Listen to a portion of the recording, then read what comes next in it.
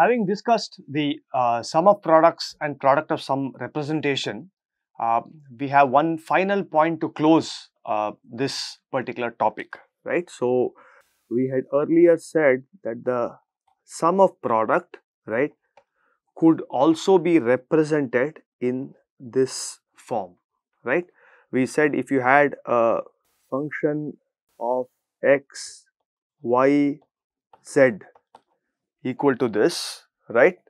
Then you could represent this as a sum of either, you could say m0, m3, m7, right? Since it's a 3-variable Boolean function, you have 8 combinations, and therefore we are saying this sum of product is m0, m3 and m7, right? So this also implicitly assumes that x is the MSB of the binary number that we are representing, because we have numbers 0, 3 and 7, and that needs to translate to a certain location in the truth table, right? And that is implicitly assumes that the first variable on the left here is the MSB and the LSB is the rightmost, right?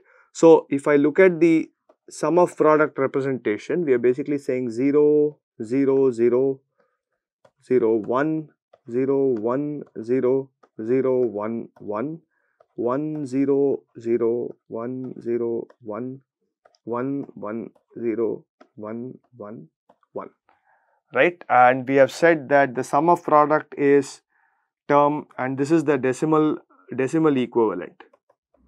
Decimal number 0, 1, 2, 3, 4, 5, 6, 7.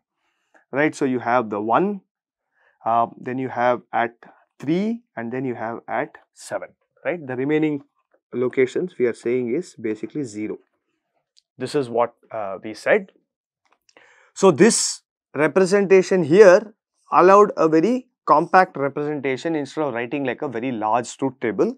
Alternately, you can also write this, in the product of sum form, and simply say that this is the product of the max terms of the remaining numbers, right? For example, this is going to be, small m we are going to use to represent a min term, right? So if you see, this is a min term, okay? So, these 3 are basically min terms, right?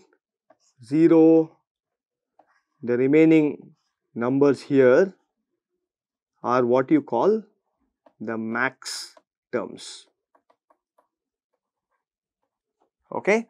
And therefore you can also write this f of x, y, z in the equivalent representation, which is basically m1, m2,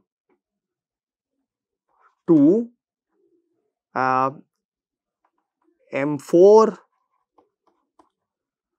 m5 and m6, right? So this is, remember, it's a product of sums, and therefore each this is a max term, okay? So effectively, if you go back and look at this f of x comma y comma z, right, the sum of product is obviously going to be x bar, y bar, z bar, okay, for m0, okay, this is m0, or with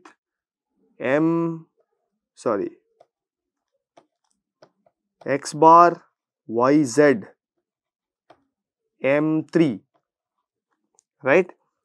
Or let's take m7, which is x, y, z, m7.